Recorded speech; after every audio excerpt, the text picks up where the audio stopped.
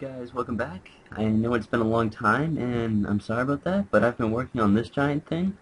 And yeah, what this is a creeper survival game. It's still in its building stages, but it's been a while and I figured I'd give you guys an update, and I need some help playtesting this and whatnot. I'm probably going to have to go through and change a lot of stuff, but it's functional for now. And yeah, so basically what it is like creeper survival, like I said, and in this room is what you choose what you want to use.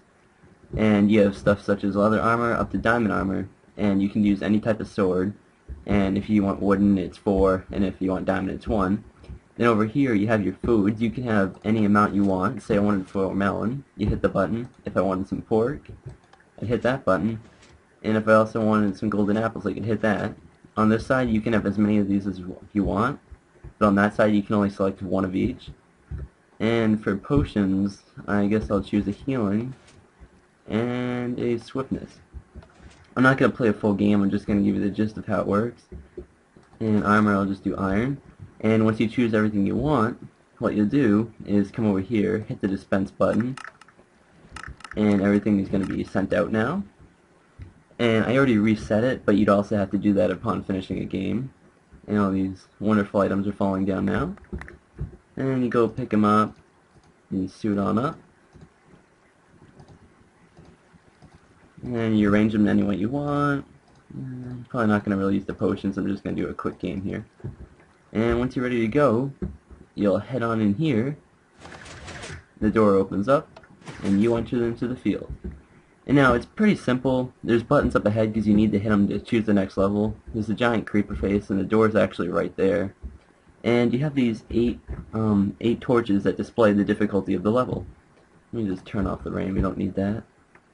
And basically this is the first 3 levels, and that's the next 3, and this is the next 2, and then from there on out it's hard. You cannot win this game, it's not meant to be won, it's just to be really survive as long as you can. So let's begin. Now the reason why the buttons are so high up is due to the explosions of the creepers. I couldn't really put much lower. And as you see, it's the first level, it's only 2 creepers spawned, and there's kind of a glitch where you have to jump to get their attention.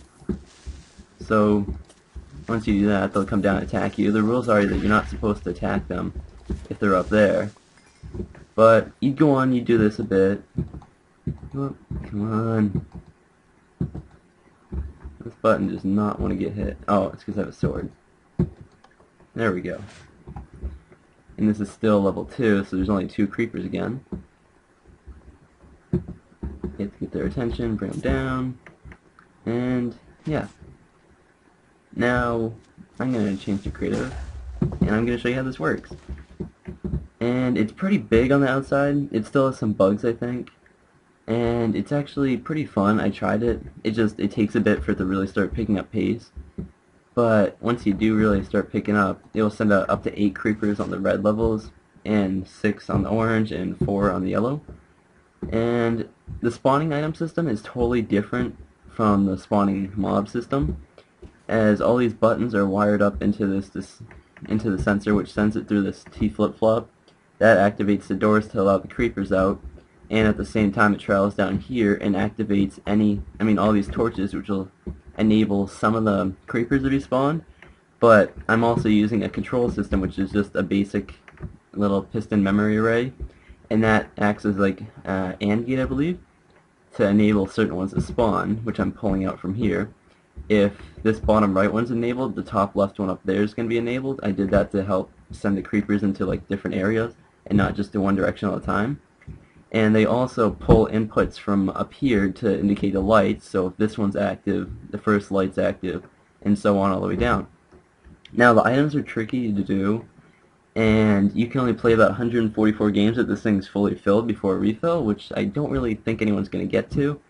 But for items, I'm using 2 different methods. On this side, I'm using really compact T flip-flops, and then I'm sending the signals up again, and I'm running them through AND gates, so whenever you hit the dispense button, it would go through and turn off any torches, and whatever torches aren't active behind it, it will send the power to the dispenser. I'm using, for 4 times items, I'm using levers to glitch it, so it gives you a 2 times upon state changes.